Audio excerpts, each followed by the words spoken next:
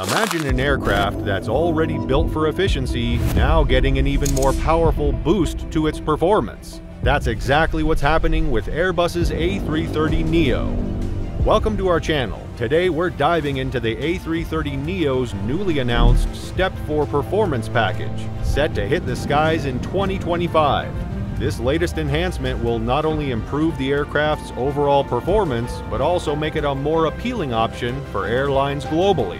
So buckle up as we take a closer look at the exciting changes coming to this wide-body jet. Airbus has named these improvements the Step 4 package, a fitting title for such a leap forward. But what exactly does the Step 4 package include? According to Airbus, operators will now benefit from additional takeoff weight capability, meaning the aircraft will perform even better at lower speeds, such as during takeoff and initial climb. This is a significant benefit for airlines flying out of runway-restricted airports like Madrid, Dusseldorf, and Mumbai.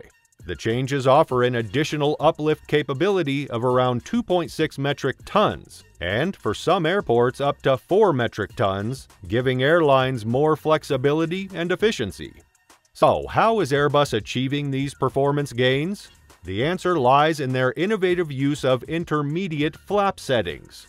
Traditionally, the A330neo's cockpit has 5 flap lever settings: flaps 0, 1, 2, 3, and full. By adding intermediate configurations marketed as Enhanced Takeoff Configurations (ETOC), Airbus is providing pilots with more options to optimize lift and drag based on runway length, engine thrust, and other critical factors. This means better performance for shorter runways and a smoother transition during the climb, ultimately resulting in fuel savings and operational efficiency. But that's not all. Airbus is also fine-tuning the A330neo's landing gear mechanisms. This landing gear retraction time has been shortened by 0.8 seconds, and the opening and closing sequence of the landing gear doors has been reduced by 0.2 seconds. While these might seem like small changes, they contribute significantly to the aircraft's overall efficiency during the critical seconds following takeoff. Faster retraction means less drag and ultimately smoother and safer departures. Achieving these retraction speed improvements required new equipment, including a new main landing gear retraction actuator, a flow hydraulic control device, and new main landing gear door actuators.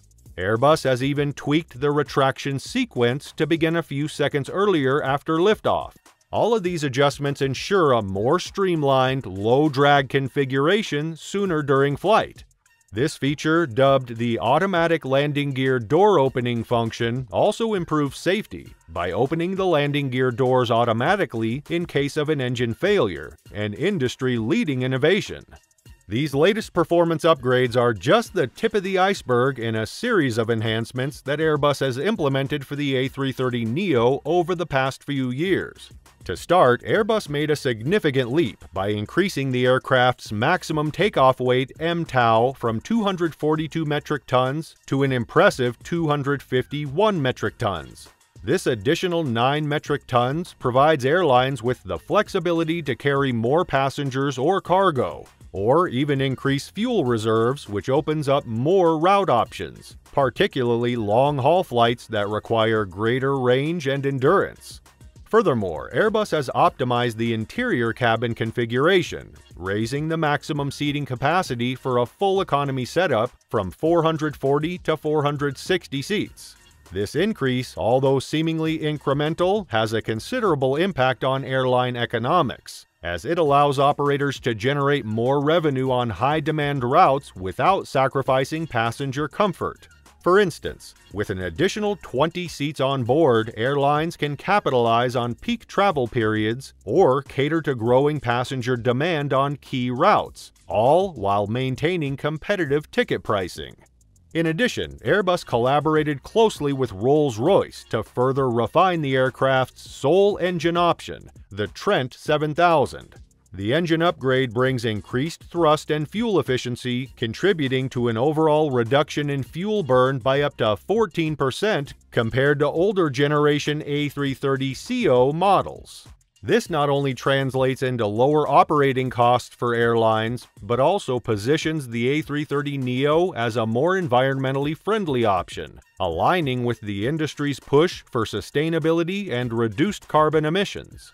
These enhancements collectively make the A330neo a strong contender in the highly competitive wide-body market, especially against Boeing's 787 Dreamliner.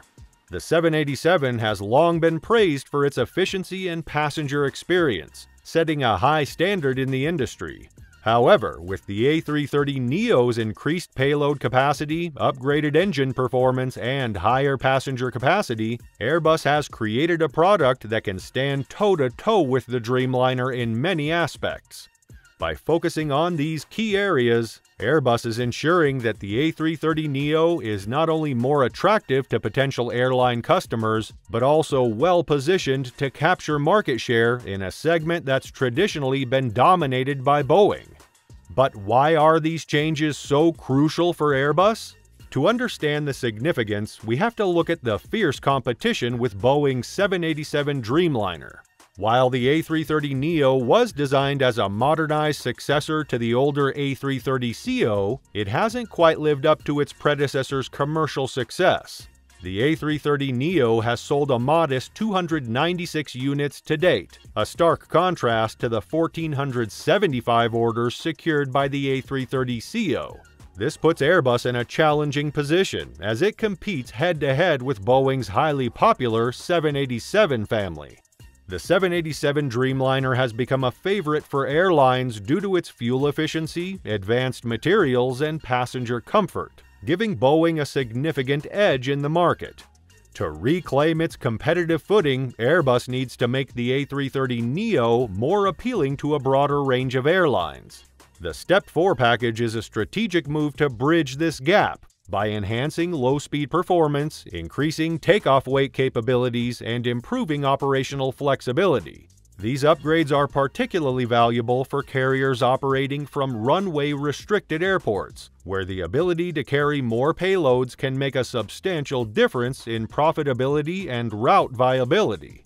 But that's not all. Airbus is looking ahead with the promise of future improvements, like certifying the A330neo for 100% sustainable aviation fuel (SAF) usage.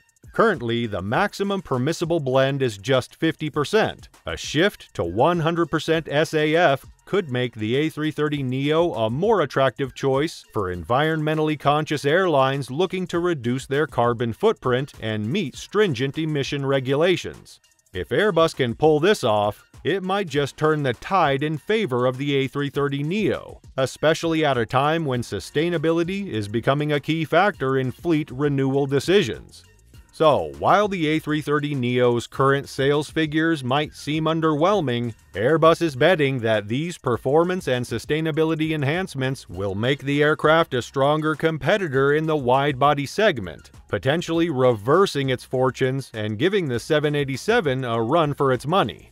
Airbus CEO Guillaume Faré has been candid about the intense competition in the wide-body sector. He mentioned strong competition and downward pricing pressure from Boeing as challenges for the A330neo. However, Airbus believes the enhancements, such as the Step 4 package, will provide new momentum, keeping them competitive in the market. Airbus is also exploring an A330neo MRTT, multi-role tanker transport version, which would appeal to military operators looking for similar performance improvements. So, what do you think of Airbus's latest improvements to the A330neo? Will these changes be enough to boost sales and make it a favorite among airlines? Let us know in the comments below.